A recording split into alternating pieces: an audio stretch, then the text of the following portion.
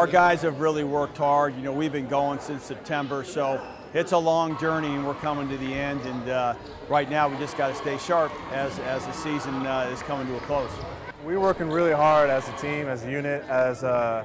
When we came into the school, our coach preached, get hard, work hard, and you get to where you want to be. And our first goal was #1 when we got there. We definitely get after in practice and we challenge each other, and coach expects a lot from us, so I think that's definitely contributes to our #1 ranking.